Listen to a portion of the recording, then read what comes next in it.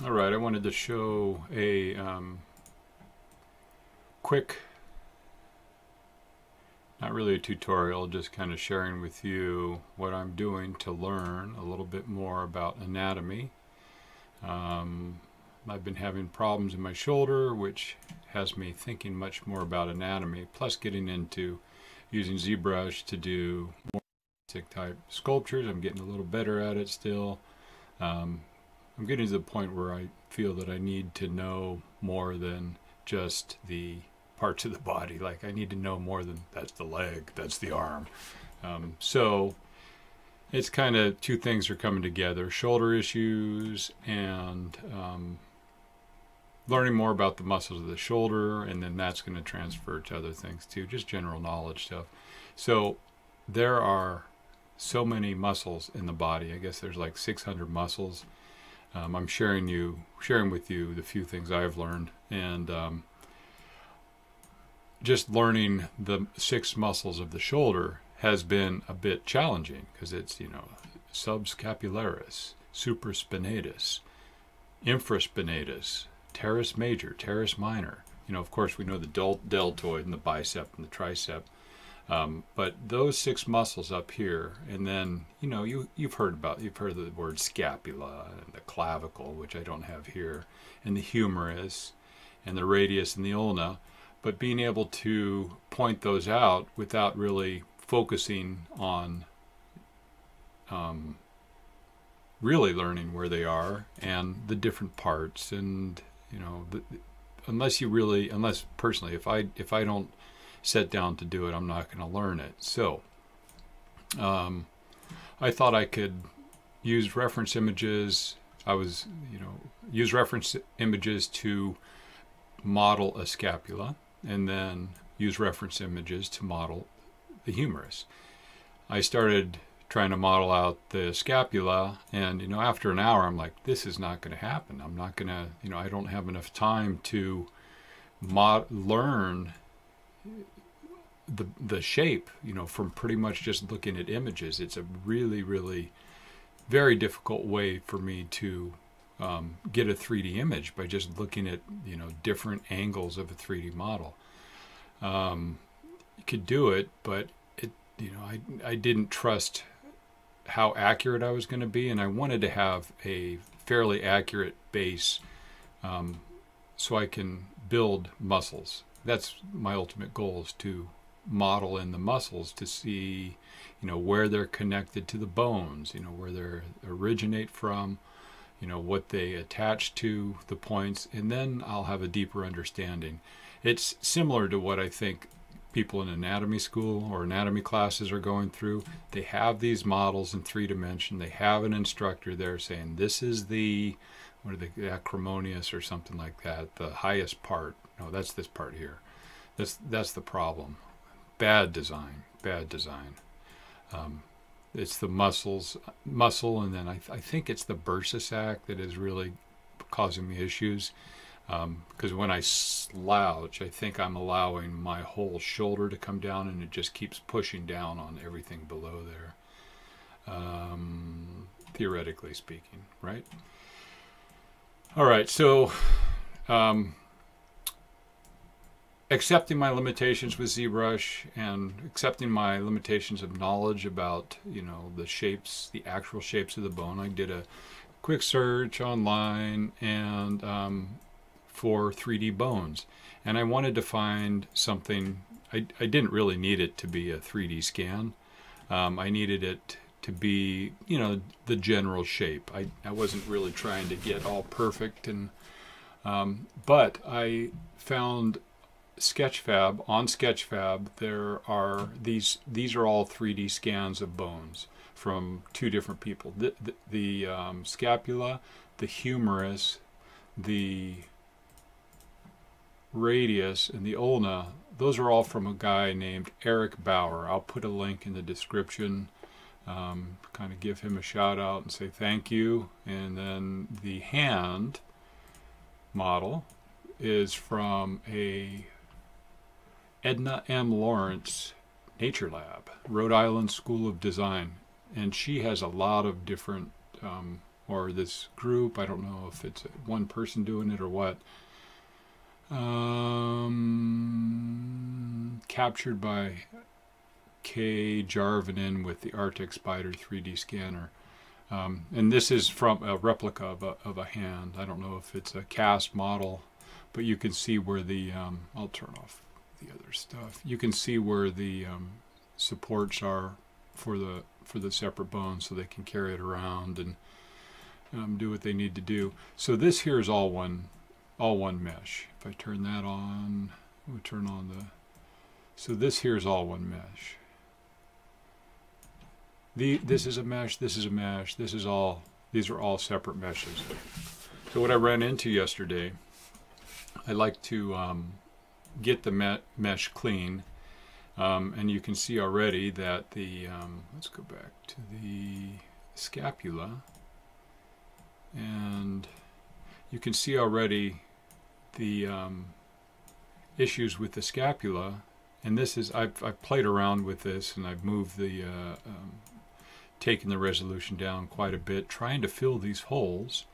And then as you can see on the back too, the, see these little weird stuff going on.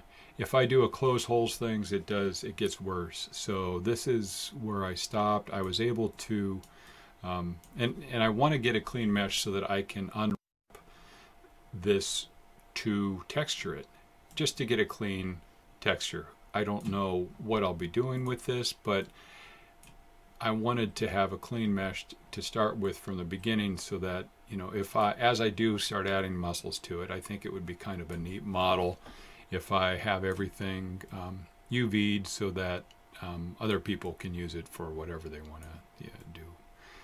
So the UV, so what that's doing is that's taking the surface area and unwrapping it, basically. That's why they call it UV unwrapping, perhaps. So looking at the scapula here, we'll do this all by itself. Looking at the scapula, pretty cool, huh? 3D. This is off of a scan, and it's not as detailed. This is, I have it really low resolution so I can move it around more. And I was going to, you know, like I said, I was going to sculpt around it, which I probably will, but not now. But the UVs, what that is, when you unwrap this, I'm just using Zbrush's unwrapper. This is what it looks like. And, you know, it's pretty messy. But it's a lot better than I can do in 10 minutes. You see this one little this one little square out here, little polygon, I don't know what they call it. But it's unwrapped. When I take it into Marmoset, it applies a texture and it looks similar to the rest of the things. So that's good enough for now. This is the one to come back and redo. Now if I go out of solo mode and then go to the radius, and we'll go into solo mode, or I'm sorry, let's go to the humorous solo mode. This is what the mesh looks like now. I have it, this one looks pretty good. This is hole free, and I've already unwrapped this, and if I flatten it, this is what this looks like, much better. So that's what I'm trying to get everything kind of in one. Looks kind of like a bone, right? But try to get it in one easily, you know, one clean seam back there all the way around, not a bunch of little bits and pieces laying around. Okay, and there it is again. So we're back in business. Okay, so I unflatten. Now we're back to 3D view. Okay, so anyhow, that's what I'm trying to do to everything. What I ran into yesterday was the hand. The hand is not unwrapped. And when I tried, it would be, ZBrush could not handle it. Kept crashing, so it's like, okay, let's stop. Come up with another plan. I was gonna, you know, I thought I could come and just model each of these bones, which I could, but it would take quite a while. I don't mind spending time doing stuff, but I think the better way for me to do it, what I'm doing now is cutting each piece out close to the joint and cleaning it up, UVing each individual bone. 1, 2, there's like 25, 27 bones in this hand, which is good to know. I'll learn the names of the metacarpal, the proximal, what do they call it? Proximal flange, middle flange, and distal flange. And then there's some bones in here. 1, 2, 3, 4, 5, 6, 7, 8. 8 bones? Yeah, 8 bones in here. 5, 10, 15, 20. So it's 27 bones because there's only 3 in the thumb.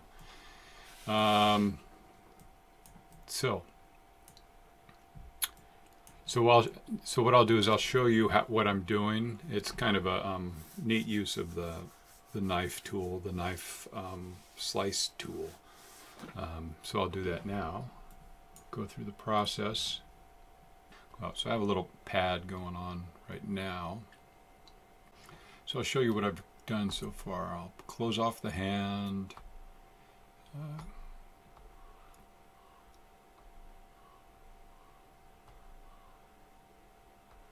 Where are they? Oh, solo mode. Okay, so this is what I've done so far. Turn all these off. Turn off the arm. Close that off.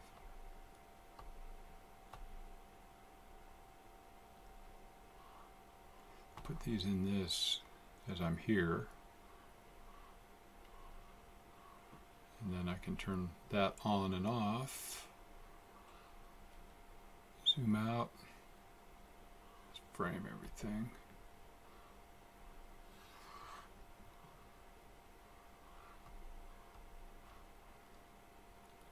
All right, so here, this is everything I have going on here, right?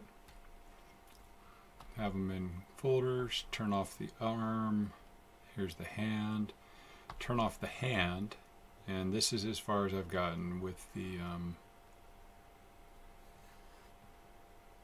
individual bones of the hand. The thumb, which is that there. Okay, so this is the forefinger, or the index finger, and there's the thumb. So what I'll do is I'm going to go on the next piece of the index finger, which is called the 1, 2, 3 up is 1, 2, 3, the middle phalange. Phalange? I think it's phalange. Huh. Alright, so what I'm doing, how I'm doing this is I copy the hand. I'll turn off these right now. Copy the hand. Duplicate that. Turn off the other hand. Now, I crash this, so I have to go find the knife curve tool. And I watched the video from Michael Pavlovich. This, by the way, is not a how to do ZBrush video. I am just showing this as a I really just wanted to share with you what I'm doing to learn anatomy more, and using the tools and where I'm going to find different models, the way I do it. But you want to learn about ZBrush, check out Michael Pavlovich's feed. Super fast talker. I swear I can only get about 5% of what he says if I'm lucky, and that's after watching it 3 times. So I think the other guy's name is Drust, Joseph Drust. He's on the ZBrush thing, and then there's so many others online. So, you know, look at them if you really want to learn how to do things. I'm just doing the basics, very, very basic stuff, but I am getting to a point where I'm starting to be pretty happy with what I can do. So I'm using the knife tool, this knife curve tool, and boom, take that away. Bye. Boom, take that away. That's pretty cool. Okay, so I'll just go through this really quickly. Oops. Have to learn, get used to which side of the knife it's going to cut on. You know, and you can start it going. Whoops, there it goes again. You can start it going and then start the tool going and let go of the trigger so that you can adjust the angle where it's going to cut. And turn these draw sides down, move, cut that. It really becomes quick. I find that when I do the, you know, you can do these things. You double tap Alt, then you can get the angle. If I do a curve sometimes, it crashes. So I'm just kind of keeping it really, because you can do tap once and you get a curve, tap once you get a curve, tap twice you get a straight line. If I'm doing that on the mesh sometimes, the curve kind of crashes, so I just keep it straight and then I come back with the different tools to smooth it out. Whoops, wrong way.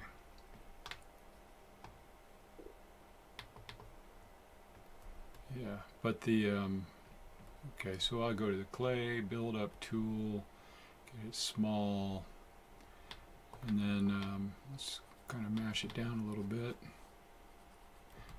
I'm using a tablet. Smooth it out, mash it down, and cut that off a bit more.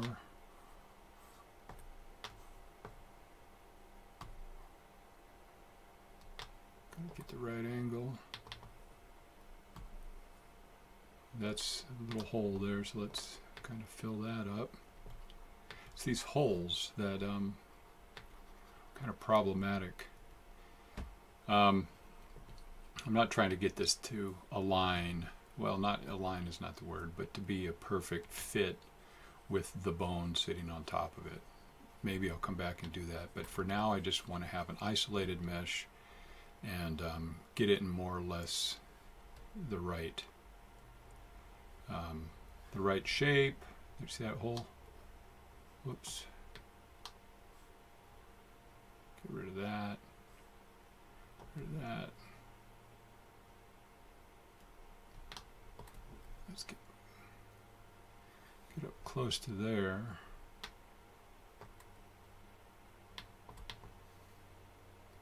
There we go.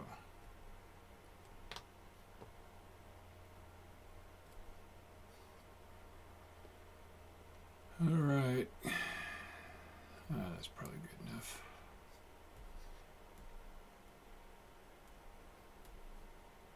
Okay, so here is this this piece. Let's see what it is again. We have it created. It is that part of the finger, or that part of the hand. So it is the middle flange of the index, or the the index finger. I think they call it number 2.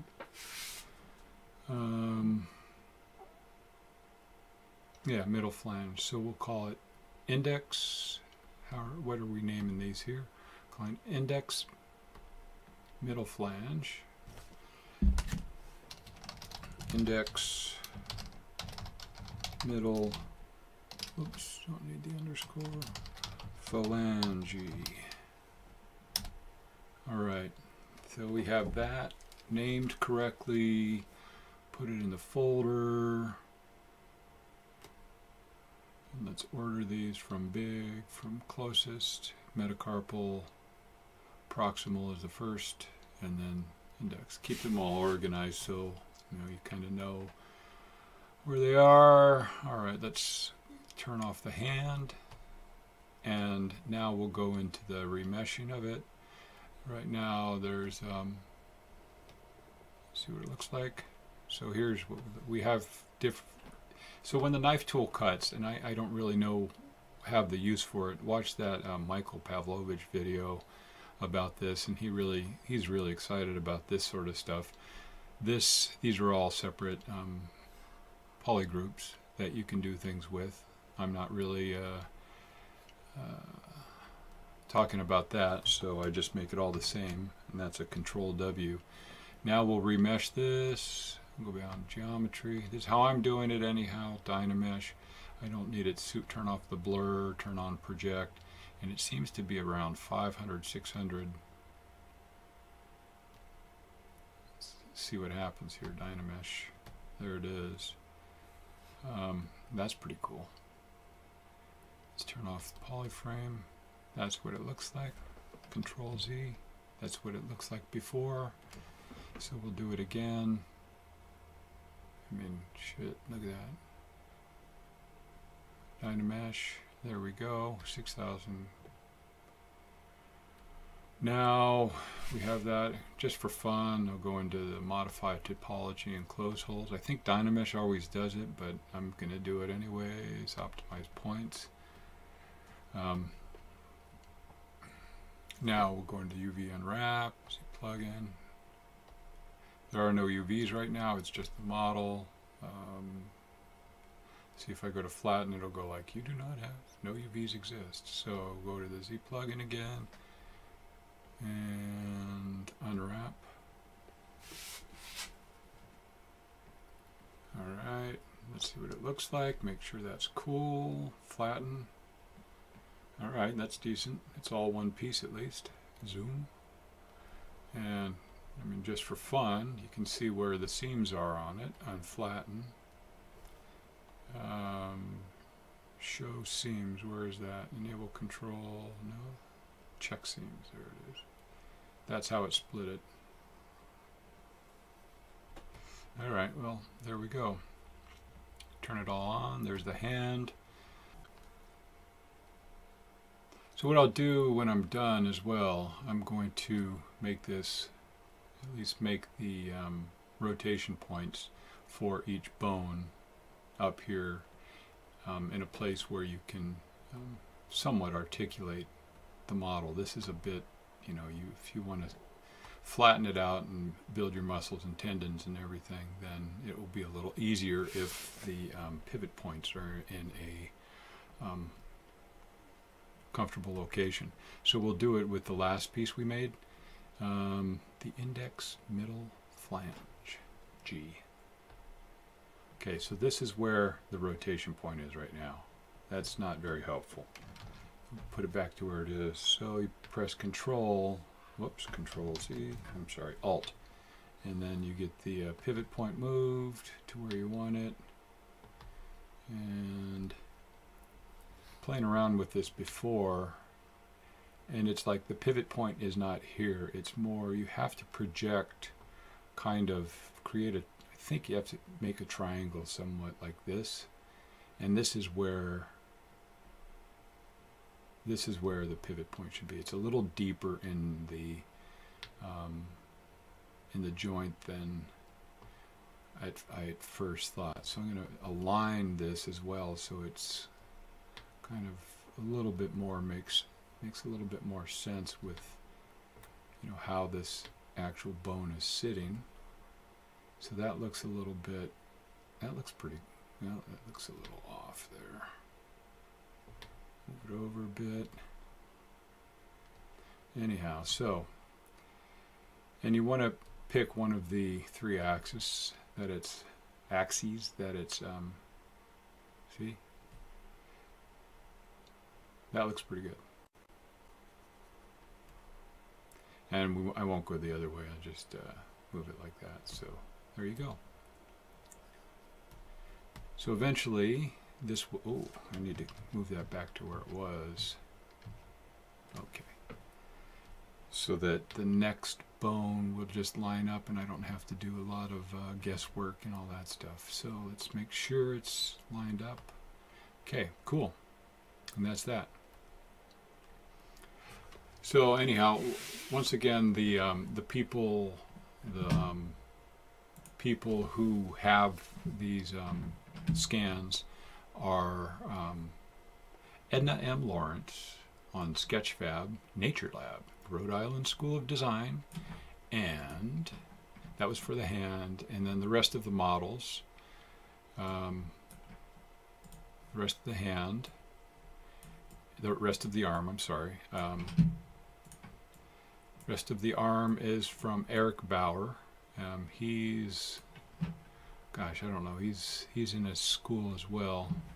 Let you know what I'm doing when I get it done. All right, thanks for watching. Bye.